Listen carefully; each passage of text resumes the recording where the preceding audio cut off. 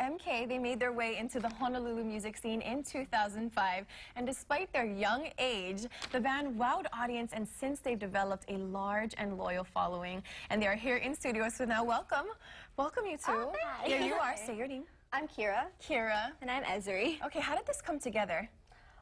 Well, we actually all met at the same music school, so we met like when we were really little. Like I've known her since I was like 4. And your name? Mari. Hi, Mari. Okay. And then Peyton actually started taking lessons at the same music school too. So this is Peyton. Hi, Peyton. Good morning. Thank you for being here.